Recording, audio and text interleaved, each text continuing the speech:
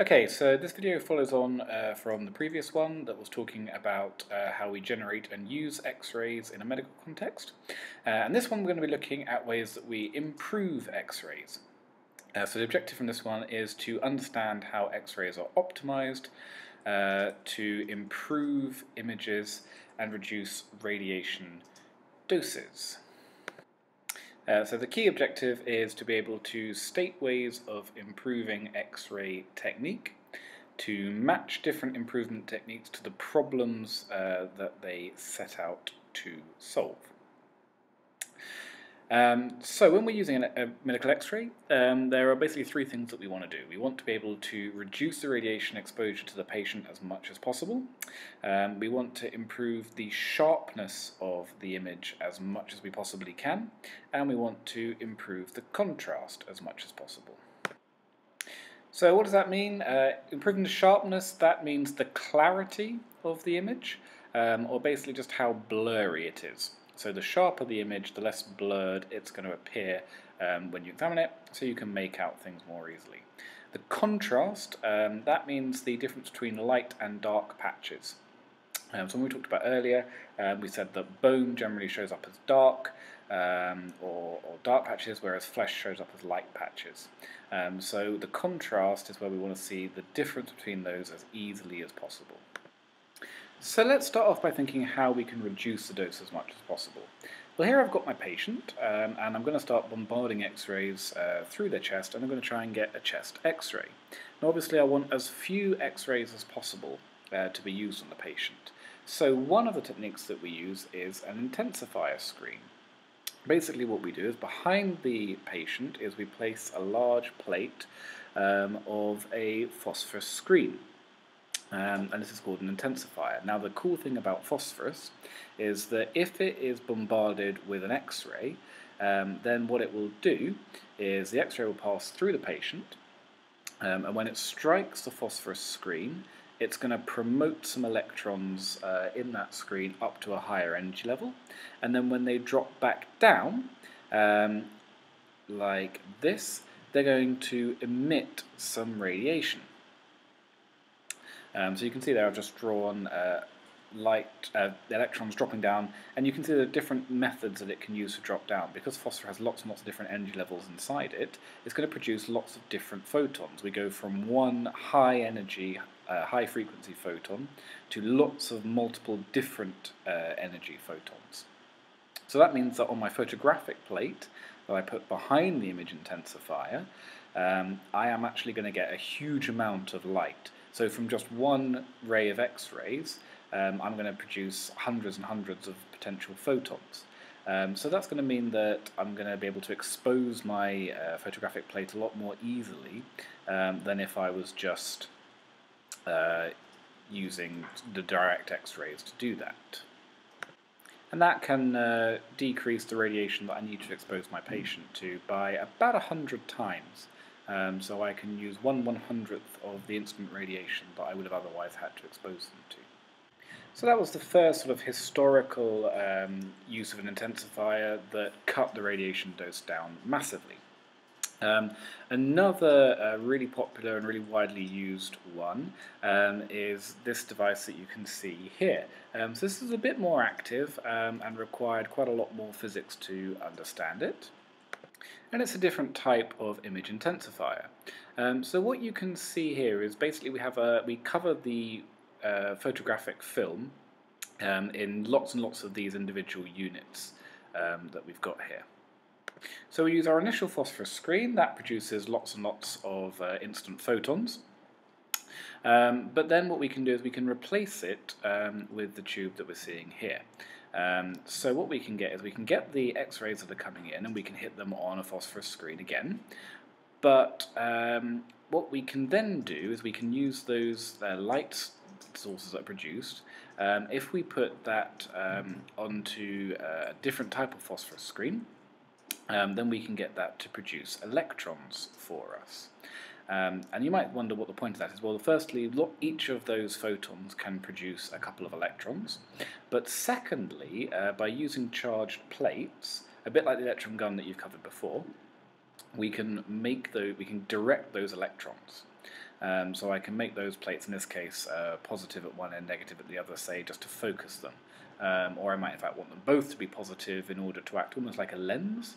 So I'm actually controlling the path of those electrons and causing them to all hit on another phosphorus plate.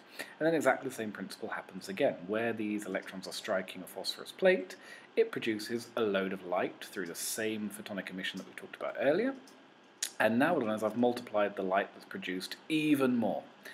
So I produce light here, X-rays come in, the phosphorus screen produces some photons, those photons produce electrons at another screen, they're focused down onto an output phosphorus, so all those extra electrons produce even more light. So at every stage I'm multiplying the signal that I'm getting. So I'm going from just one single X-ray, I'm getting loads of signal. Okay, so we've reduced our radiation dose. Now we need to try and make our image sharper. And you can see two images here that show the differences. This first image is not very sharp. It's a chest X-ray, and you can see quite a lot of bones. But if you compare it to the right, you can see it's a much sharper image. This is an angiogram showing someone's blood vessels, and you can see they really stand out. It's really easy to see lots and lots of detail in this image. So this one is not very sharp, and the one on the right isn't. So what's causing it? The easiest way to think of it is to think about shadows. So if you think about a spot size up here, most of poor sharpness is caused by the fact that the X-rays have to come from a certain area. They can't come from a point. And if you think about what that's going to do, if the illumination or the X-rays are coming down over a range of different areas, then they've got a range of different paths that they can take. Some of the X-rays can follow the path going like I'm showing here, and they can reach at one location, but if they come from the other side of the aperture, then they're all going to cross through the same point here, but they're going to arrive at different points on the photographic film. So the light from one part of the bone is going to be spread out over several different areas, and that's going to cause us unsharpness. So we need some ways of fixing this and reducing these effects. So the first thing we're going to do is we're going to try and reduce the focal spot size, so the effective area that the X-rays are coming from. And the way I'm going to do that is to start thinking about my anode target. Remember, it's a spinning round disc of metal that I'm bombarding with high energy electrons. So they're coming in and they're striking this anode target, and when they strike the anode target, they then are producing my beam of X-rays heading down like that. So the first thing that I can try to do is to really tightly focus my electron beam on the anode target. Basically, the wider my electrons coming in, the wider my X-rays are going to be, so the larger my focal spot size. So you can see what I'm drawing here is just another target, but this time I'm going to draw my electrons coming in a much tighter configuration. If they're coming in a tighter beam of electrons, then the X-ray beam is going to be narrower, it's going to appear to have come more from a point. It should be a point source, and again, like I said, the thinner the beam of electrons, the more like a point source it's going to act. Another method that we can use is to actually physically reduce the spot size as much as possible as well, and that's really simply done just by having a set of shutters. The thinner the shutters are, they'll obviously have to be made of lead so they can block the X-rays, but if I can make the shutters thinner, then it will act more like a single point, a bit like a pinhole camera. So the shutters in an X-ray machine are dead simple. They're just leaves of lead.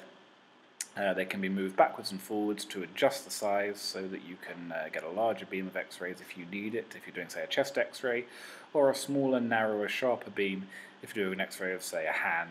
Obviously requires less area of X-rays. One more thing that we can do to to sharpen up our image is to use collimation. So collimation basically deals with the fact that if you think about our beam of X-rays coming off of our target once more, What you will see is that they obviously are going to spread out. And again, we've got different ways of reducing that spread as much as possible. But one really nice, really simple method is just to put blocks in the way, or these are collimators. And what you do, if you have thick, fairly long lead blocks, you can see that only the path that I've just drawn will actually fit through. So again, it's going to be X-rays that are going pretty much straight downwards. They'll be allowed through to the patient, but ones going at a series of different angles won't be allowed. Obviously, the longer your collimators, or the more collimator leaves you put in there, then the more tightly focused your X-rays are going to appear. Okay, one last thing that we can talk about is an anti-scatter grid. So an anti-scatter grid is basically a load of lead strips all going in a line. You might have a grid going in two different directions. And if you think about this green object, that's going to be the patient. Now, when X-rays hit the patient, they are going to scatter off in all sorts of different directions. But we don't want X-rays that have gone in different directions. We only want the X-rays that have moved straight through. So you can see they're marked in red are the primary X-rays, are the ones that have gone straight through the patient. They're the ones that we want to see. The blue lines are the scattered X-rays. So an anti-scatter grid prevents those scattered X-rays from ever reaching the patient. And as I say, we'd also draw some in going in the opposite direction. So they form sort of an array of lead that's going to prevent those scattered X-rays from inside the patient ever reaching my photographic film. So the idea is I would have all my collimators, my shutters all at the top, then my patient, then an anti-scatter grid, and then at the bottom I then have my photographic plate, which obviously also would include my image intensifiers and everything else. Okay, so the last thing we're going to talk about is how we can improve the contrast of an image. And remember, the contrast is how bright and dark things appear. So you generally want as big a difference as you can between a dark and a light patch, so you can tell the difference between what you're looking at. So one of the things we start to notice is that elements with higher Z numbers tend to absorb more X-rays. So if we look at soft tissue, it's generally made up of hydrogen, carbon and oxygen with an average Z number of 7. And that doesn't absorb X-rays particularly well, they tend to pass through it. Bone has a couple of other elements in there, and it has a higher average Z number of 14. So you can see because it has a higher Z number, that's why bones show up on an X-ray. There's a difference between these two, so we get a contrast.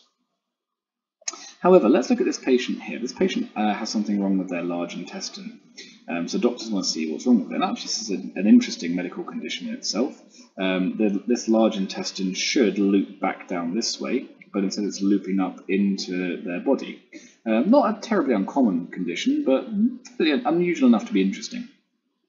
So how have they got this image? Well, what they did is they got the patient to either drink or rectally administer a contrast media. So contrast media tends to be either iodine or barium, and they have a much higher Z number. That means that it's going to absorb the X-rays really, really well.